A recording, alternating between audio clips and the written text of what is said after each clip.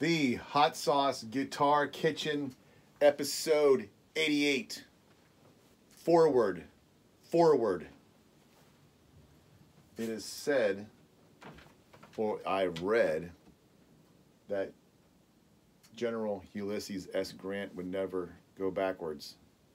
He was sort of superstitious about it. It's always forward, around, forward, wait.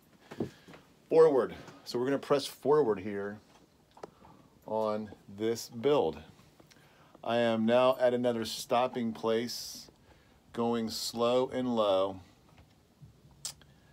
I am waiting now for a gold pickup. This was antique nickel. I'm not sure if CB Giddy had antique brass. That was sort of more this gold color, but what he did have was out of stock. So, and I'm also waiting for, I got an order yesterday from CB Giddy and I misordered some things. These need to be gold and not chrome. This needs to not be nickel, but gold. So, but these came out right. I got these glued. I got these drilled out. And I do have this hole drilled out, so that's good. I'm going to see inside of there. I'm going to pull this apart in a second. So anyways, got some things set up. I've got the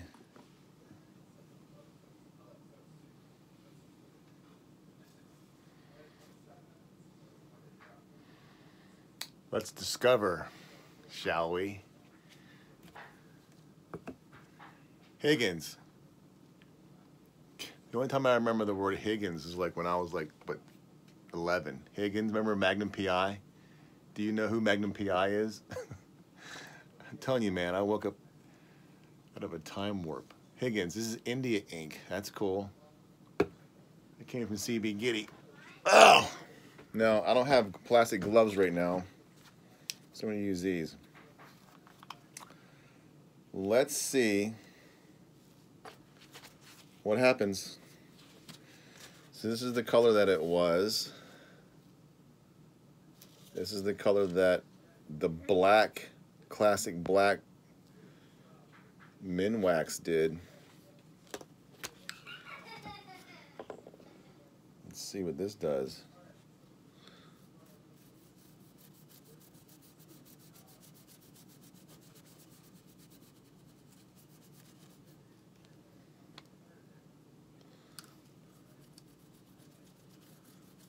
Oh yeah, dude, this is getting it black. Little gold screws in here for the position markers in the center. Small gold screws inset. And then I did the same thing here on the side. Again, these are all per the customer's request to have small gold position markers in the cigar box guitar fashion, using what we have, little mini screws. You can use little mini nails, but I like the idea that these are inset in here. I mean, you can feel them slightly just because of the nature of the way they're in there, but I do have them inset to the hardwood, so they look good. And I have the tuners installed today. So those came out really good. Got them accentuated with the purple, black, and then the gold to sort of tie back into the color scheme. Now this is curious.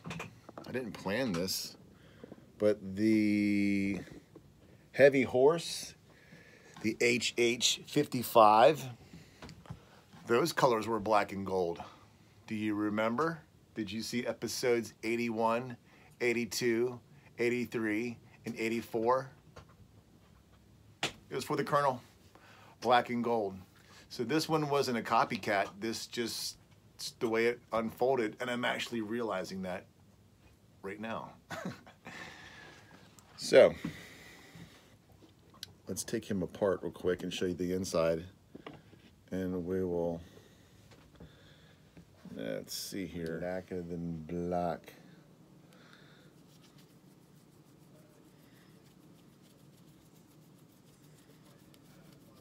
I don't know if this is going to wipe off or not. Hopefully that dark black stays. The side. I'm putting it on real thick, and I'm going to let it sit for a while so it really soaks in there. Now, I don't know if that's going to soak in there because I've already finished it with something. Now, these top screws are important because they're going to hold the box together. So I just installed these. These are important before you go drilling in here to measure out exactly where they need to go. Because remember, when you're drilling through here, one of the reasons why I shored up the corners was so you could have something to drill into. So if you just randomly put them on the corner right here, there'd be nothing in there. I'll show you what I mean in a second. So, opening him up, he looks like this right now. I'm going slow and low. So today, we'll start with the neck. Today, I got the spring installed.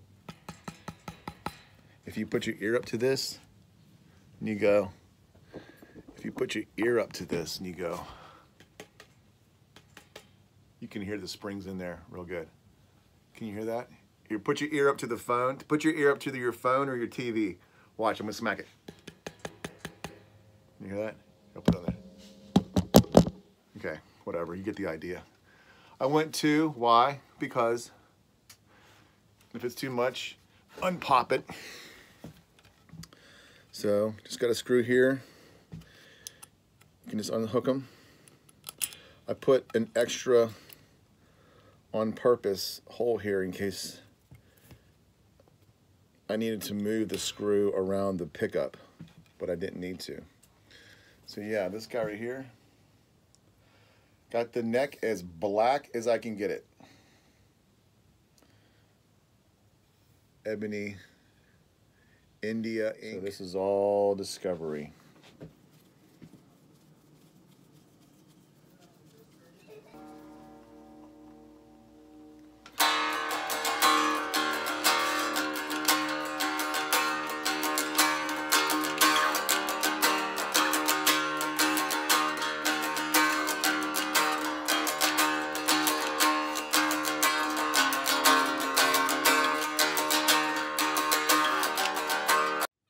This was a sand, this was a stain, sand the stain off, no, this was a sand, stain, India ink.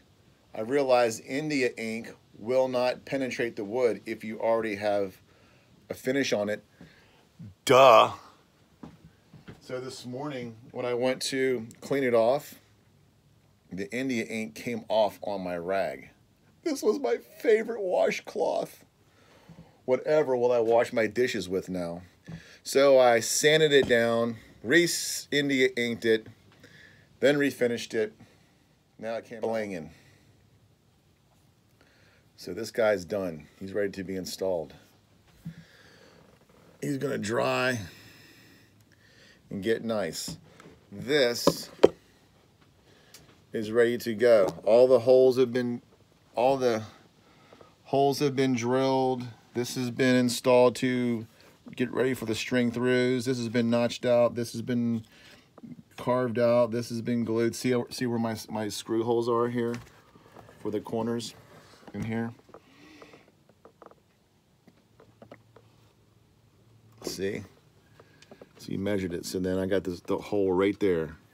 Right there. What was that? That was 3 millimeters.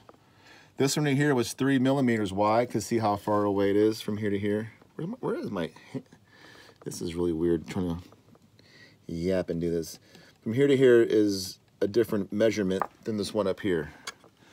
From here to here was 2 millimeters.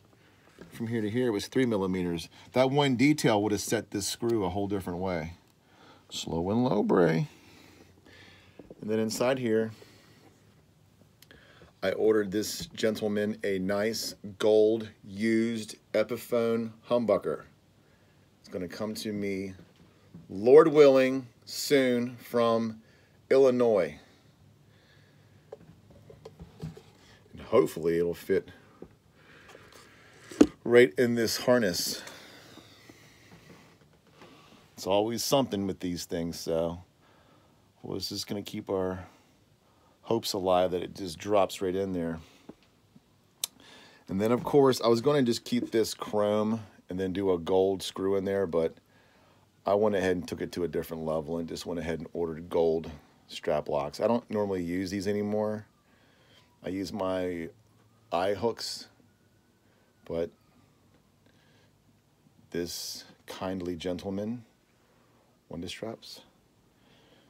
So that's that. That's the update. I don't know if it's an update. That's just a forward, pressing forward, not getting overwhelmed. If you're just starting building cigar box guitars, there's so much to do, you can get overwhelmed quick, especially when you have a whole bunch of other things in your life to do. Remember, this is just a hobby, and it's a fun one. It's a creative way to keep the juices flowing. But when you're wrestling around with back angles and you got to weave this stuff in here and make sure you can open the box back up and make sure you're not hitting wires and you're not drilling through piezo discs and get your screw holes in the right, corners. And this one's 2 millimeters, this one's 3 millimeters. And then you realize that you had, or hoping to use these antique corners, fancy schmancy. Hup, nope. Well, maybe I can, we'll see. But you'd have to put this on first and then this on because they're gonna touch. But I do have other antique brass corners I got for this that are smaller. Those are right here. So these should fit on here. And these are the ones I was going to use anyways. Yeah, perfecto. So, but my point of saying that is sometimes you'll plan things out, but then when you actually remember, it's form, it's function, then form. Like, don't go putting all your appointments and all your beautification corners on here until you get the bulk of what needs to be done. Like this pickup right here. He wanted a fretboard extension, and if I wouldn't have planned this right, this pickup would have been forward anyways. Slow and low. And then you can get it done. All right, that's all. That's all. Hot Sauce Guitar Kitchen, episode 88. Forward. I'm going to do a full pause on this as I now await the pickup. When the pickup comes, it's pretty much install the pickup and then put it all together. I got the pre-wired harness, so the wiring shouldn't be a big hot mess. Should be just a matter of pop, pop, touch, touch, heat, heat, touch, touch, and then zip it all up. And then we'll go to the most fun part of all this is writing a song on it and playing it. Hot Sauce Guitar Kitchen number 56, episode 88.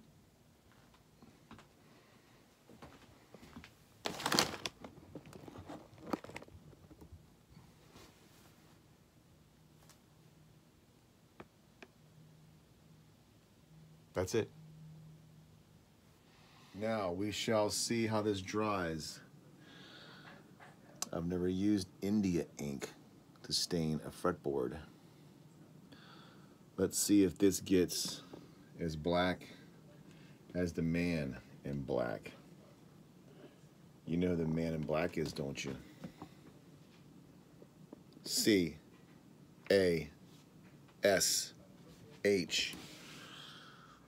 Did you dig it? The Hot Sauce Guitar Kitchen is not necessarily looking for subscribers. and for likes. Just glad you stopped by to say hi.